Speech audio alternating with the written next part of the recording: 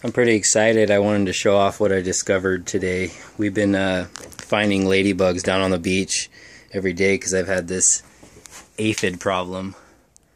I don't know if you can see, just aphids all over. And they were on everything, but now they've just kind of wanted to stay on this one pepper plant. But I've discovered I haven't put any ladybugs in here in, I don't know, a few days. Here's a ladybug crawling around.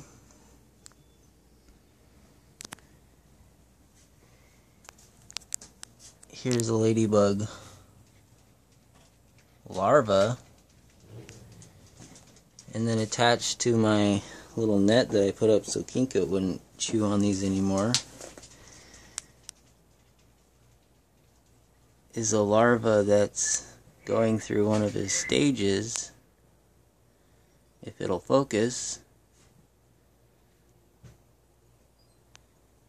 Come on.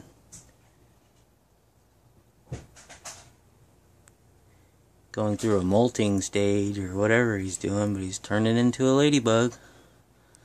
So I got 3 stages of ladybug life going on in the greenhouse. My own little ecosystem. Yeah, I just wanted to show that off.